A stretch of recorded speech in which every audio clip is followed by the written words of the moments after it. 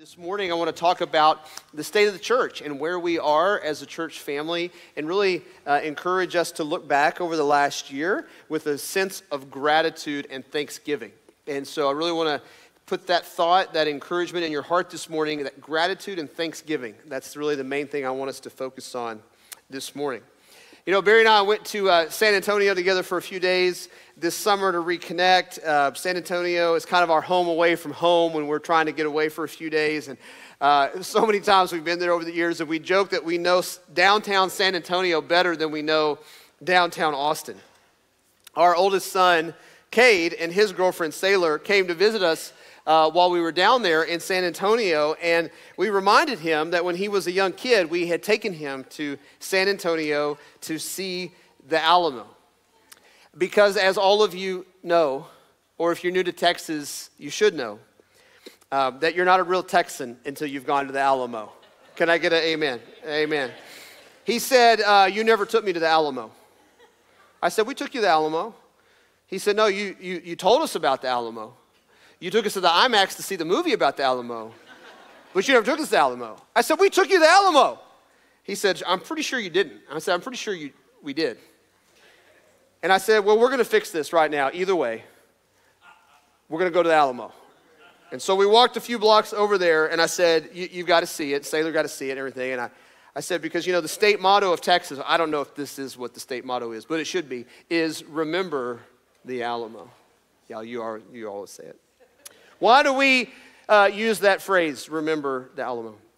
You know, our nation's full of museums and landmarks, national places of historic significance that are protected, preserved, that we go visit, we look at, we tour, we read, because of this reality, that remembering the past is a really important part of preserving the future. Let me say that again. Remembering the past is a really important part of planning and preserving the future. In the Old Testament, God tells the people of Israel to remember over and over and over again.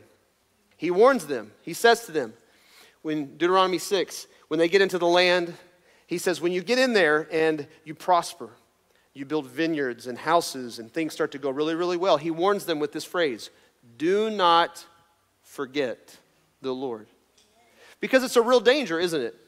We just keep going, life is happening, we're thinking about the future, our plans, our strategies for the future, and we forget who God is, and we forget what he has done. And because of that, it's important to just understand that in the Old Testament, the Lord told his people, you've got to remember. The Hebrew word is zakar. When I was in seminary, I was kind of fascinated by this word, and so I did my master's thesis just on this one word, zakar, to remember, to memorialize. In fact, in the Old Testament, God gave his people festivals, celebrations, things that they had to do every year to remember. I mean, they're having the Passover every year. This is like getting, hundreds and hundreds of years away from the event of God delivering the people of Israel from slavery in Egypt, and yet he told them, have the Passover, do it every year so that you don't forget what I did when I delivered you from slavery in Egypt, and you will always remember who I am and what I did. Lest you think this is an Old Testament idea, Jesus gave us a meal that we are to celebrate together every month. We do it monthly. Here we call communion. And Jesus says, every time you take that meal together, do it in remembrance of me. Don't ever forget. When we take communion, what are we remembering? We're remembering the cross. Don't ever forget what Jesus did when he hung on the cross and he died for you. Why would we need to do that? Because we are a forgetful people. And we just move on to the next thing. And so God says to us, don't forget, be a people who remember. And I just have to tell you guys honestly, as your pastor, this is a struggle for me. I am a person who likes to think forward into the future. I'm a person who likes to plan for the future. I'm a natural problem solver. I like to look at what's broken and how do we fix it. You understand? That's how I'm wired. And yet God says, hey, before you get to all of that, please listen to me. Some of y'all need to hear this. Before you get to all that, take time and look back and remember. Remember God's faithfulness. remember his goodness. Some of you, it's been a very long time since you sat down and you wrote out a list of things you're grateful for. It's been a long time since you sat down and you wrote out a list of what God has done, his goodness and his faithfulness. And when you don't have that rhythm and habit in your life, what happens? You get full of worry and anxiety. Hey, I'm the same way. I get stressed out. I forget how good God is, how big and faithful he is. And so I have to go back and I have to remember.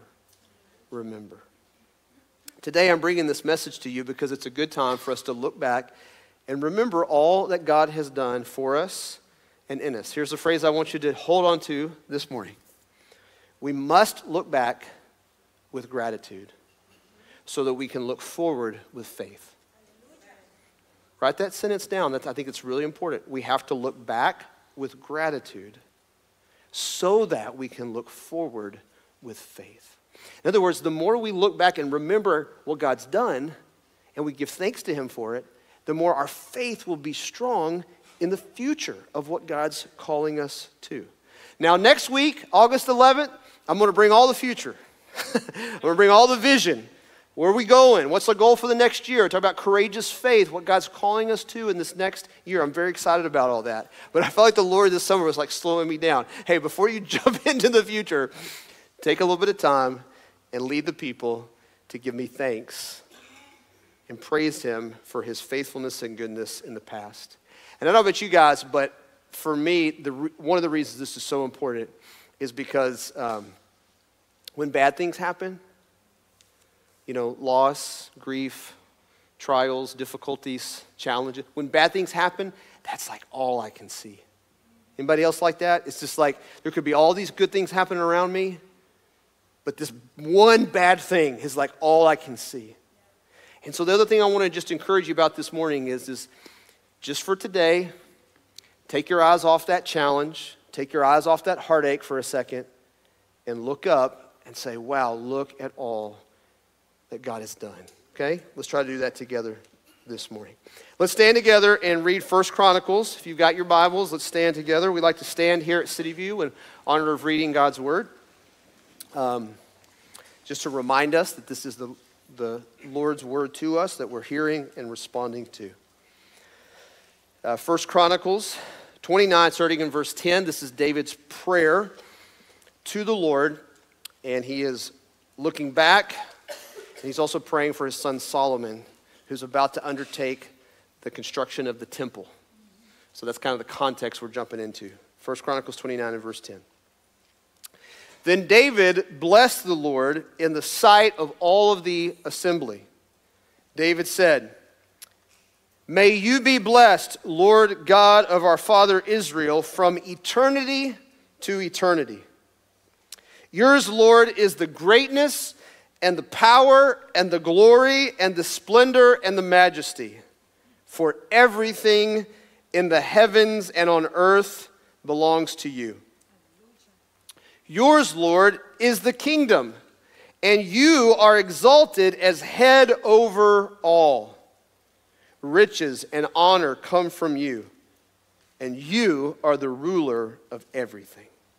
Power and might are in your hand, and it is in your hand to make great and give strength to all.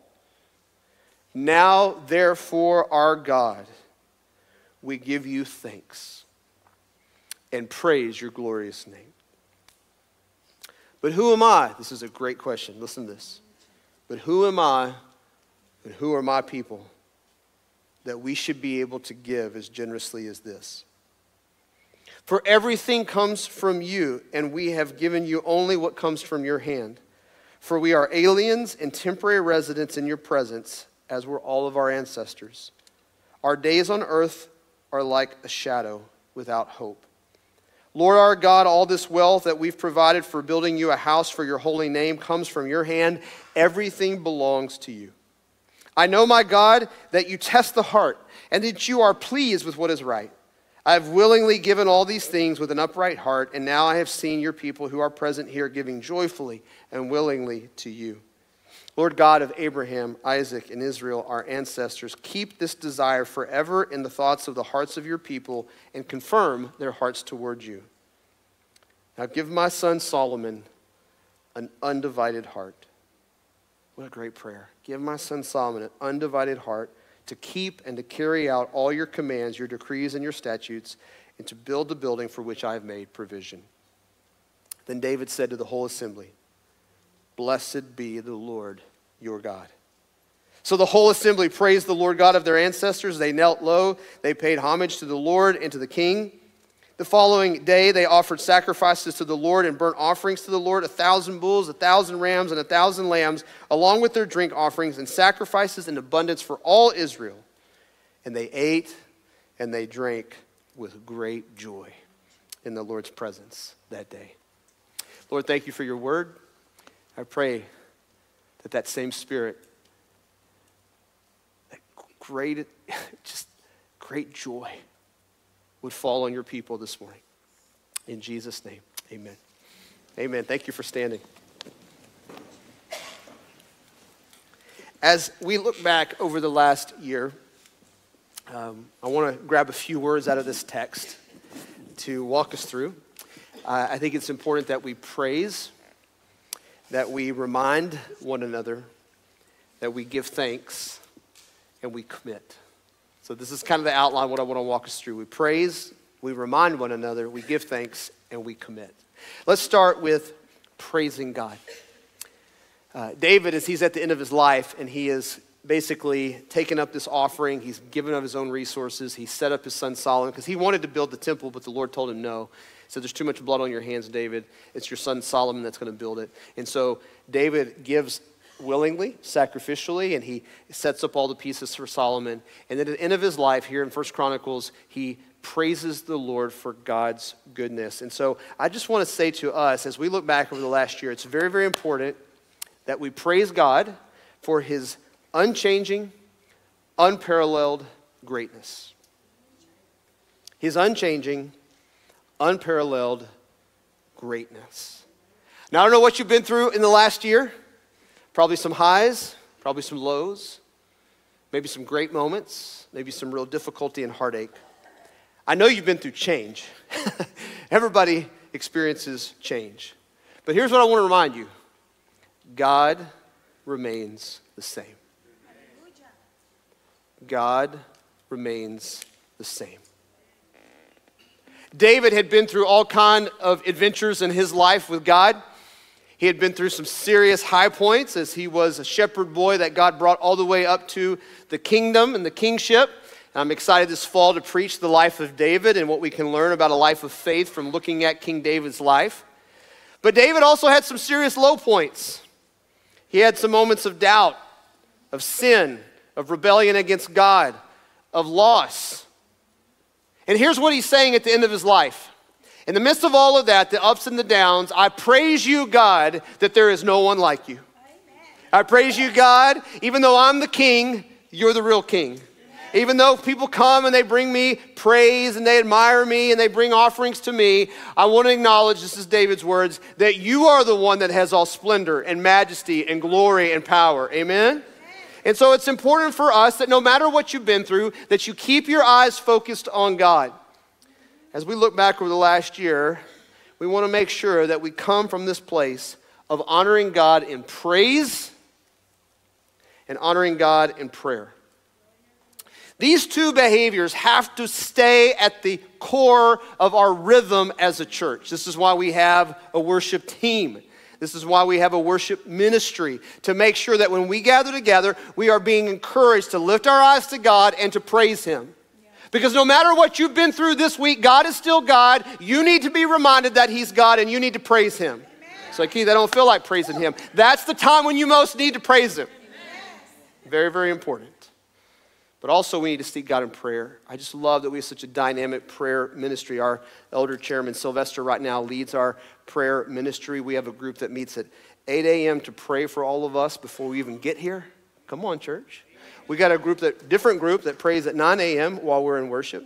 We have a different group that prays at 11 a.m. that's praying right now while we're in church. We just really believe, because, listen, we could have great plans and strategies and budgets and all this stuff, but if God's power and presence are not with us, what are we doing? What are we doing? And so all of that is just a reminder, we got to keep our eyes focused on God. This is where David is at the end of his life. He's focused on God. And I want us as a church family just to stay there. God is the anchor, the foundation of our church. And so prayer and praise have to be essential, ongoing behaviors. I want to publicly praise God before you for his faithfulness. I want to thank God that through the ups and downs of church life, the ups and downs of my own family life, the ups and downs of my own struggles, God has always been faithful. I know sometimes God feels distant to you. He sometimes feels distant to me. Sometimes God maybe seems indifferent to what you're going through. But can I encourage you to slow down and stop and look back and just remember how faithful he's been to you, how good he's been to you, way more than you deserve. As I get older, I believe Psalm 37:25 with more and more confidence. You remember Psalm 37:25? It says, I have been old, I have been young, and now I am old, yet I have not seen the righteous abandoned. Amen. So we praise the Lord together. Make sure that's number one. As you look back over the last year, praise him. Number two, as we look back over the last year, let's remind each other that God is securely on his throne. This is related to point one, but a little different. Okay. King David, who was literally on the throne, says to the Lord, you are the one who is always on the throne. You are the one who has given me everything that I have. So David is saying, if I have a throne, if I have a kingdom, if I have a kingship, it's because you, God, are the true king and you've given it to me. And he's reminding all of his people who are there that God is securely on the throne. When we look back over the last year, we have to remind one another that God is still on the throne. Most of us face and have faced unexpected challenges over the last year. Some of them beyond our control. Some of them self-inflicted. Let's be honest, okay? We have experienced death in our church family. That's one of the hardest parts of doing church life together. But I would remind you, in the midst of death, God is still on the throne. He numbers our days. He secures our eternal destiny. And so we remind one another, even in the face of death, God's on the throne. We've experienced increasing political turmoil and conflict over the last year. Feels like it's heating up right now, right? Getting ready for the election this fall. I took time back in January to preach 5 weeks, kingdom politics. What does God's word say about government and politics and voting? And probably most important, relating to people who disagree with you. Come on, church. And in the midst of that, I want to remind you what I said repeatedly in the spring and that you need to hear, and Lord willing, I'll say it to you a lot this fall. Whoever wins the election, whatever happens to our government, God is still on the throne. Amen? So we have to remind each other of that. We've navigated financial ups and downs in the last year. Maybe you've been feeling some of the inflation like I have. But we trust that even in financial hardship or challenges, or in my family, 4 teenage drivers, Lord help, God is still on the throne. I want to thank all of you when I'm just talking about finances for a minute. I just want to thank you for being a generous church. I could give testimonies for a long time, but just faithfully giving to Cityview and all the things we support, but also just giving to each other and meeting needs in the church family. And that's just so powerful and encouraging for me as a pastor to see that. So I just want to say thanks. We've experienced massive cultural changes around us. It feels like sometimes it's just things are changing so fast. Again, let me remind you, whatever happens in the culture, God is still on the throne. You see how important this is? And so as you look back and you think, man, that felt disorienting and that was a challenge and that was hard, whatever, let's just keep reminding one another, hey, God's sovereign, he's in control, he's still on the throne.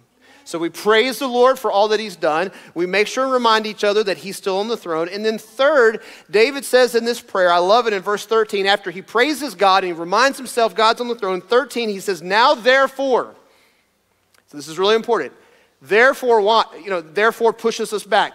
because God has everything, everything comes from God, because God is on the throne, therefore, he says, we give you thanks. Don't miss this.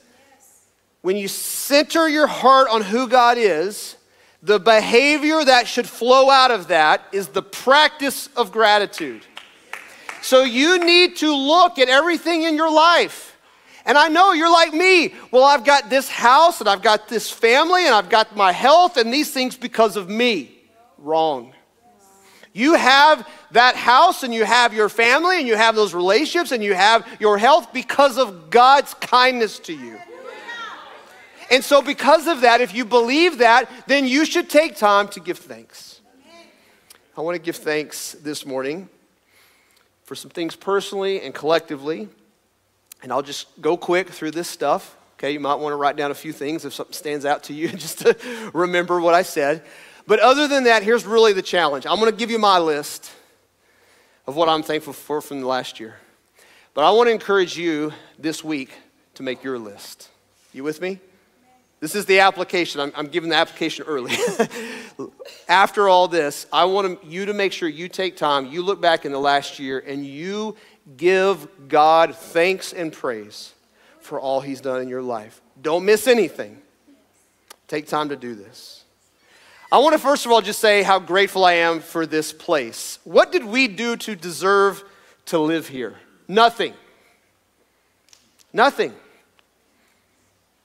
I'm so grateful to God that I live here and am raising my family in this Round Rock, greater Round Rock area. It's so awesome to be in a community that's growing, that people are moving to, that has a vibrant economy, that's safe, that has a unified Big C church. I could do a whole sermon there, but I won't just for sake of time. But that is not a small deal. The fact that the Big C church loves and supports each other. That has strong civic leaders that we have relationships with. All that just to say, man, what a blessing to be in this area. Not only that, but I'm thankful for this land and this building. If you're new to Cityview, we moved into this facility back in 2017.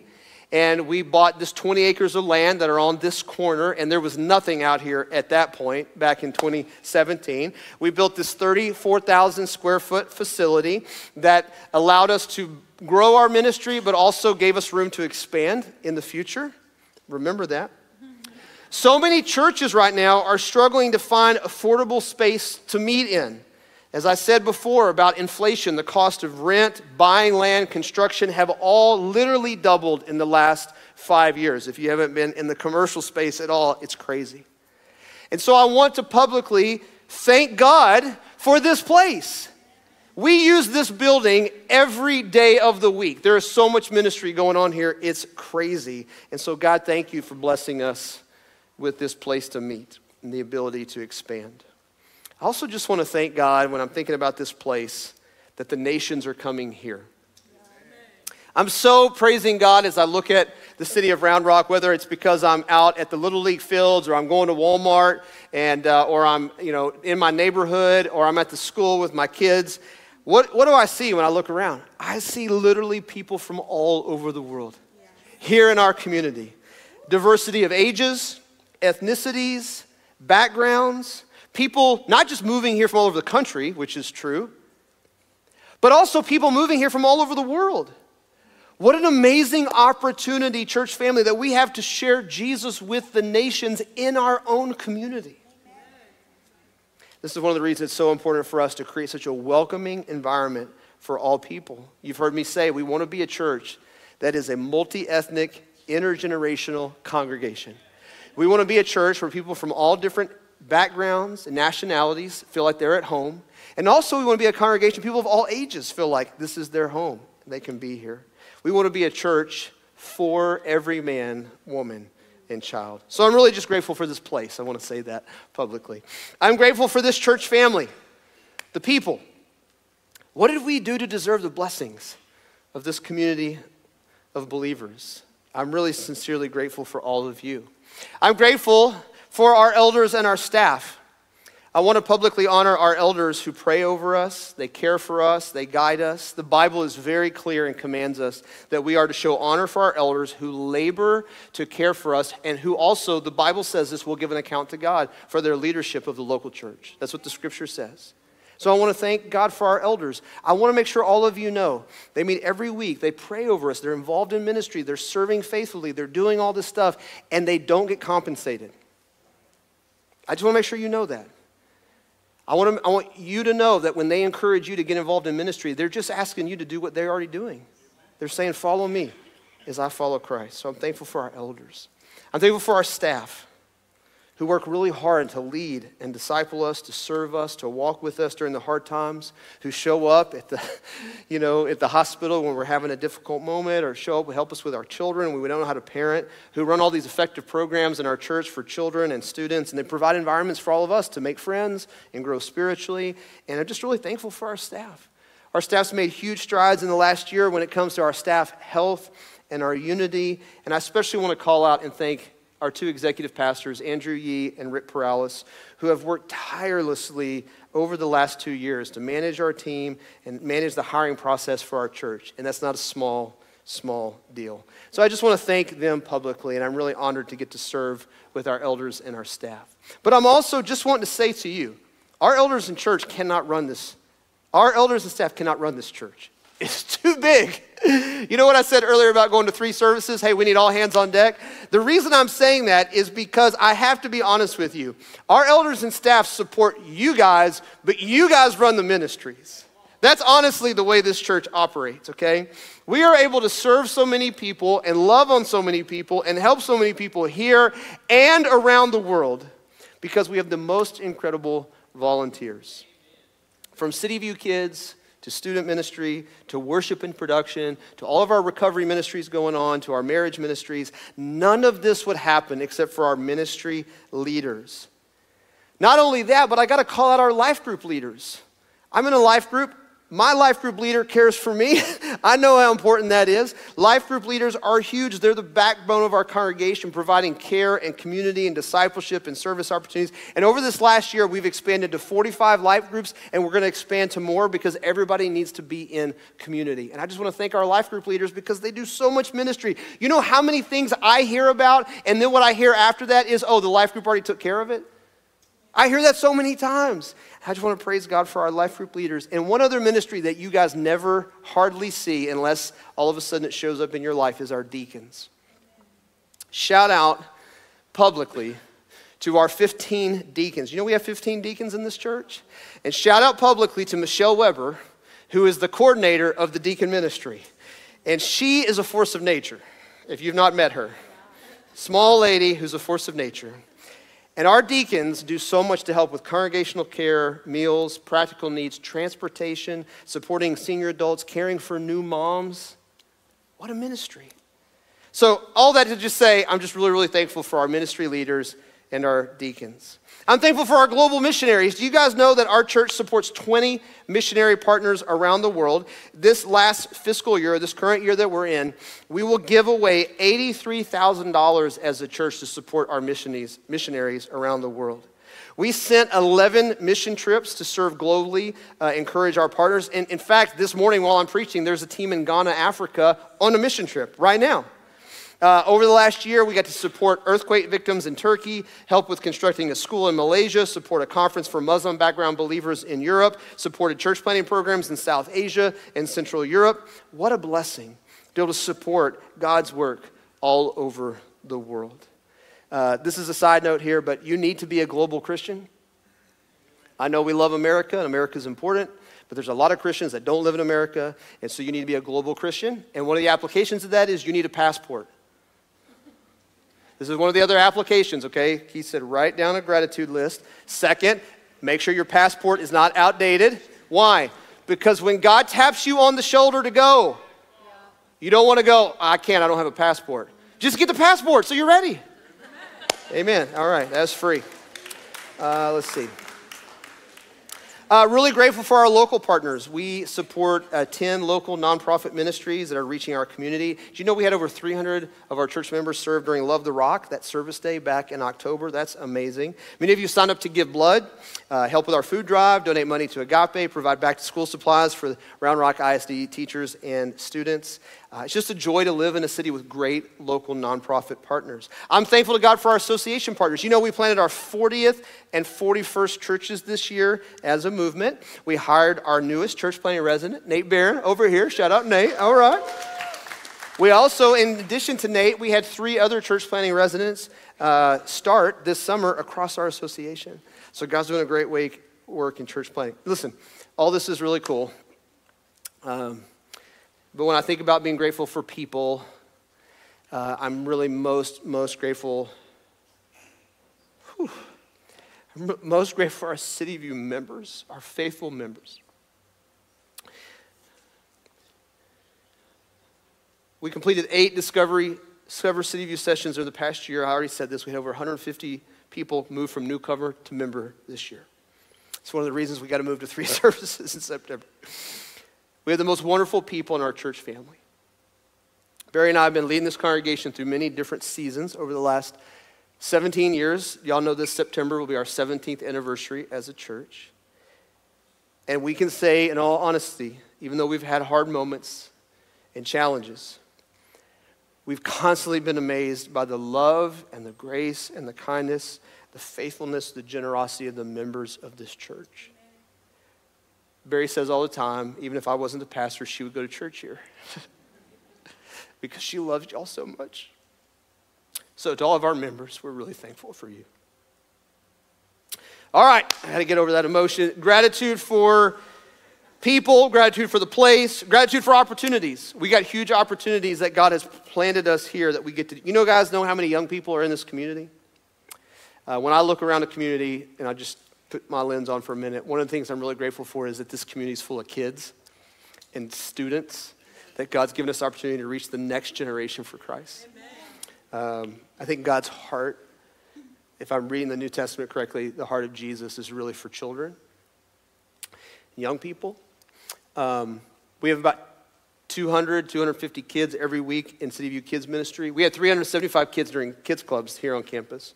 We had 60 preteens go to preteen camp. We had 105 youth go to Epic. We had our Rad Week serving special needs children and their family, which is a whole nother cool ministry I could talk about for a long time.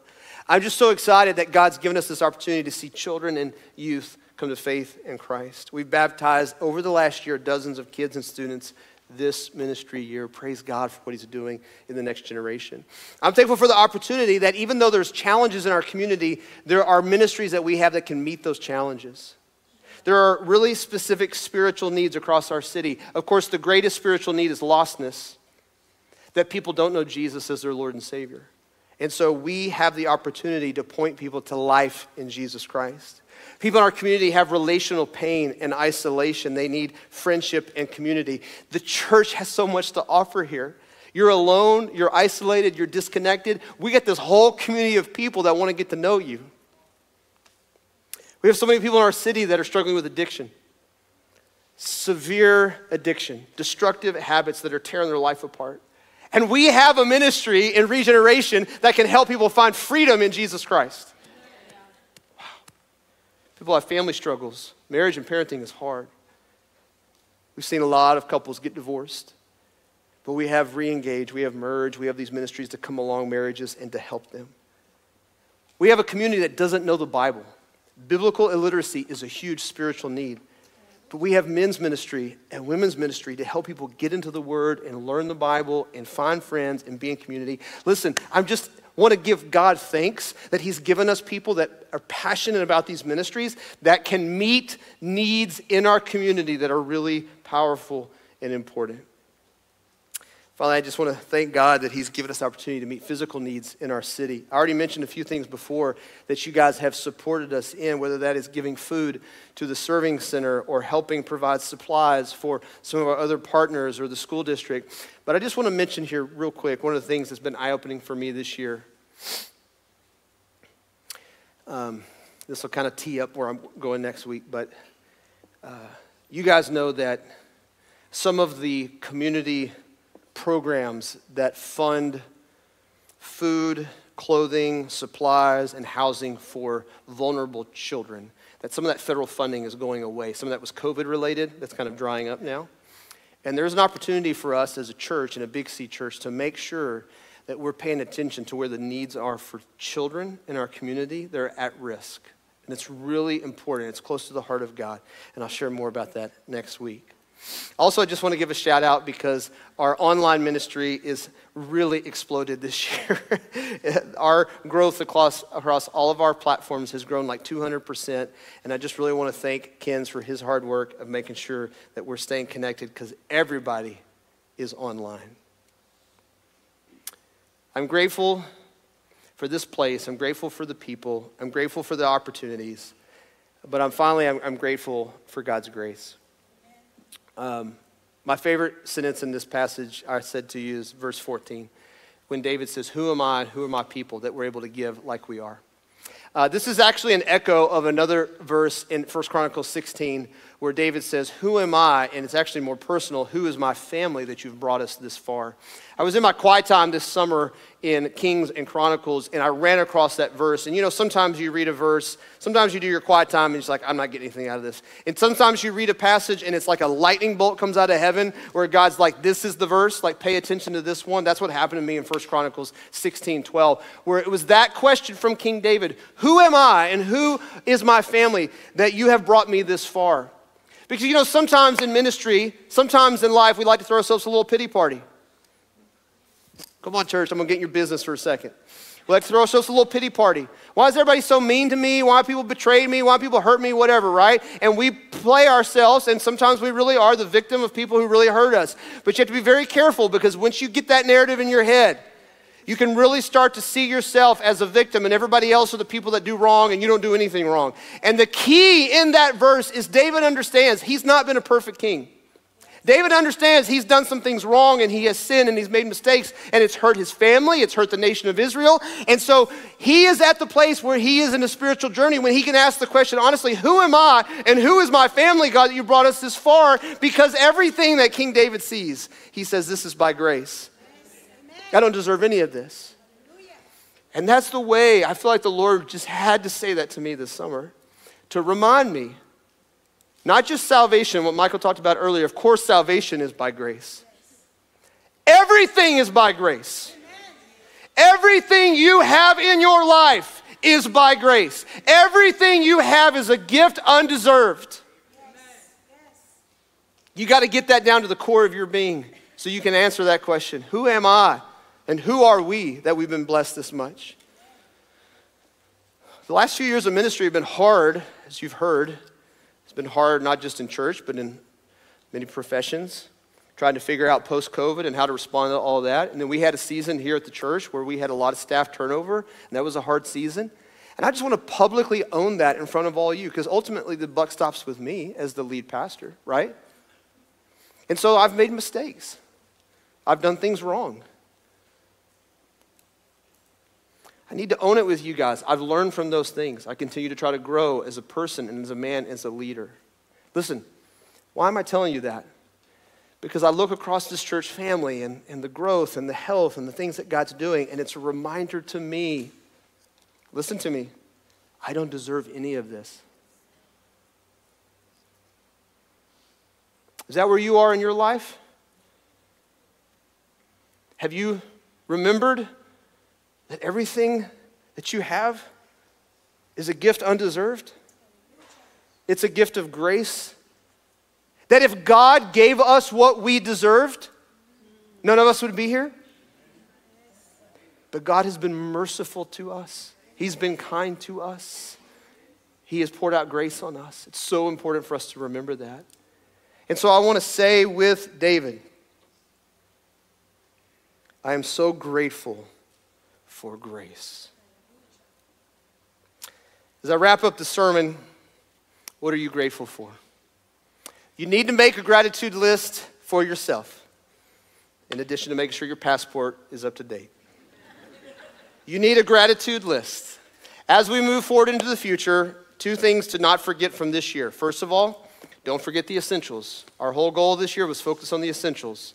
your daily time with God, being in community, open and honest in your confession, coming to worship, being faithful in your giving. All the basics, right? That's all the stuff we build on for the future. You can't build on and leave the essentials behind. If we try to grow and expand as a church and start new ministries and do new outreaches and we stop spending time with God every day, we're in trouble.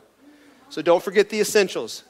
If you get so busy and active this year and you get so involved in ministry and you lose the essentials, something's out of whack. So stop, slow down, and go, okay, how do I get those essentials to make sure that they're there, they're in place? Okay? Don't forget the essentials, but also, number 2, take time to express your gratitude and experience great joy in giving God thanks. I love the end of this passage where it says, after all their time that they had together, there was eating and drinking with great joy in the Lord's presence. That's my prayer for you.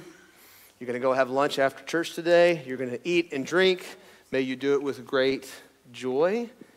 While you're having lunch, expressing gratitude for God's goodness in the last year. Amen? Make sure you do it.